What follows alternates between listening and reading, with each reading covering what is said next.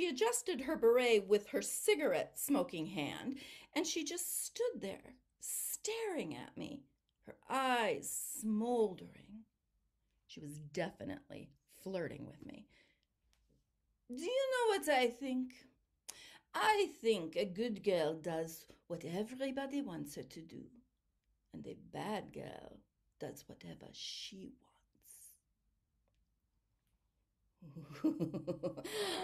I am definitely nervous, and she is definitely flirting with me, but also teasing and maybe a little threatening.